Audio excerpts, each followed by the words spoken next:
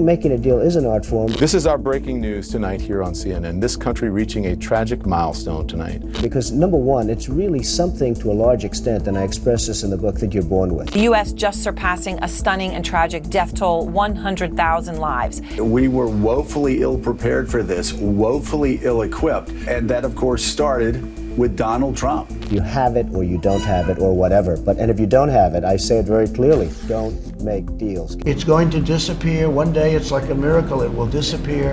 And from our shores, it could get worse before it gets better. It could maybe go away. We'll see what happens. You have 15 people.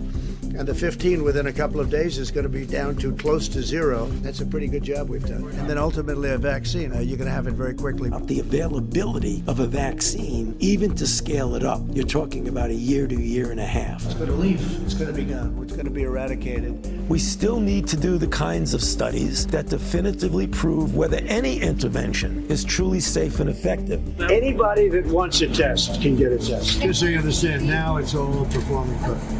We are not in a situation where we say we're exactly where we want to be with regard to testing. Do we have enough tests? No. Do we have enough PPE? No. A lot of it's fake news. A lot of it's fake news. It's like we're going into a war with no protection. And it is criminal. This is absolutely criminal. We don't have the proper equipment to take care of these patients. So what? We're expendable. That's how we feel. We've had a big problem with a woman governor from, you know who I'm talking about. The story in Michigan is the same as Massachusetts, the same as New York, the same as Illinois and Minnesota. We're bidding against one another, and in some cases, the federal government is taking priority. Every governor in America has been pushing and fighting and clawing to get more tests. There are occasions when an underestimated leader rises to the occasion during a crisis. This is not one of them. The president's reliance on his gut led to significant delays in combating the crisis. The problem, Allison, was